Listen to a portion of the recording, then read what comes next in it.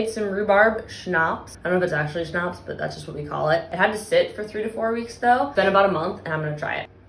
That is dangerous. That is apple pie level dangerous. Honestly, next time though, I think I would maybe do a little bit less sugar for the volume. I kind of want to try one of the little rhubarb bits. I kind of feel like I'm eating a rhubarb pie, and I think that's kind of dangerous. I am gonna strain out the rhubarb pieces. I should probably throw these out. Just one more.